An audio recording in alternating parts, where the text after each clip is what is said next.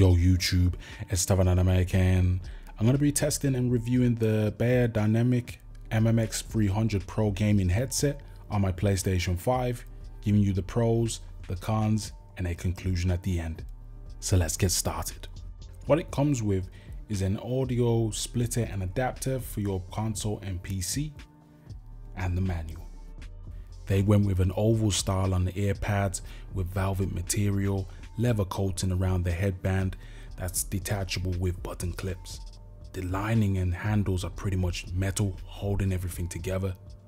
Adjustment guards are very sturdy and clamp force is pretty firm when you put it on the head. I wouldn't say the flexibility is the best, but we'll get to that later on in the video. The aux cable provided has a mute switch and volume wheel, giving you manual audio controls from the rip. I'm going to jump on the MMX 300 Pro mic and talk about the pros and the cons. Right, I'm on the MMX 300 mic. Let's start talking about the cons, pros, then work our way out with a verdict. Going back to the flexibility, it is on the flimsy side when you twist the headset side to side, like there's something loose. And sometimes you hear a painful sound depending on how you put them on. Like, I'm like, whew, it does sound cringe. And I just don't see the plastic hinges maintaining within several hours of heavy use. Out of the box, plugging this into my PlayStation 5 controller, it's a little bit on the quiet side when you crank the volume up to 100%. Don't get me wrong, it's loud enough in performance, but I've had multiple analog headsets in the past that are loud to the core. Even the MMX 100 I reviewed were loud, even when the volume was around 80%. Anything louder than that, depending on the game, would have blown my head clean off. But it's not the case with the MMX 300 Pros, and it's a little bit on the quiet side.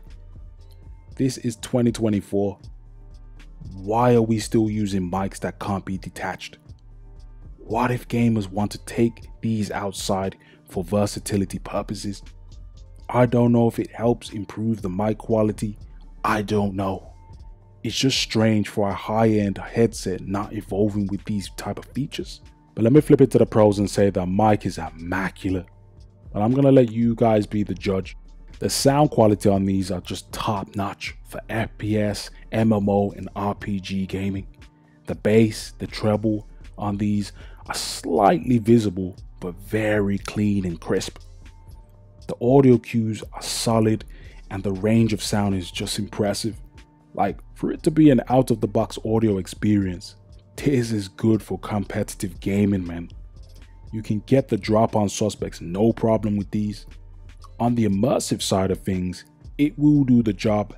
As I've stated, the bass is slightly visible, but the resolution and sound is really good with the clarity of the exhaust pops, engine noises in Gran Turismo 7, the impact on punches and kicks in Tekken 8.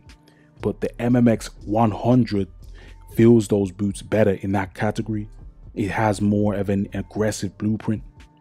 Same goes with the music experience. It just depends on the music you listen to. If you listen to music that is vocal orientated, it's going to be an absolute blast. If you prioritize beats with 808 booms, kicks and snares, then again, it will just do the job. The MMX 300 Pro is a good looking headset that brings a lot of potential to high level or esports players. Durability is suspect on the handles and the loudness isn't the best in some games on console. But the out of the box blueprint audio experience is impressive, man.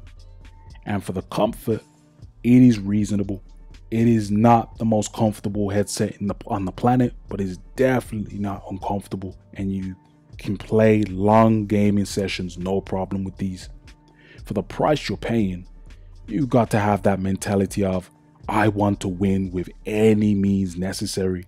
Like, I've just skipped a funeral. I've just put a bet on my whole house and my sponsors are about to drop me. I need this win. Yeah, don't do that. It's just an analogy.